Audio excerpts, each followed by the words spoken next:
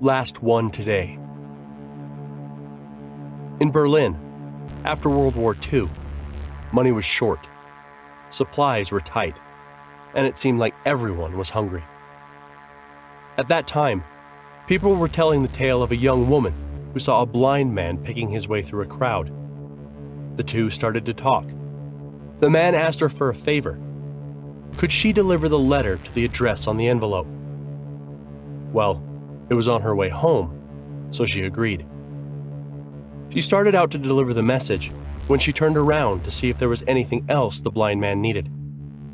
But she spotted him hurrying through the crowd without his smoked glasses or white cane. She was, naturally, suspicious, so she went to the police. When the police paid a visit to the address on the envelope, they made a gruesome discovery. 3 butchers had been harvesting human flesh and selling it to the starving people. And what was in the envelope the man gave to the woman? A note, saying simply, "This is the last one I am sending you today."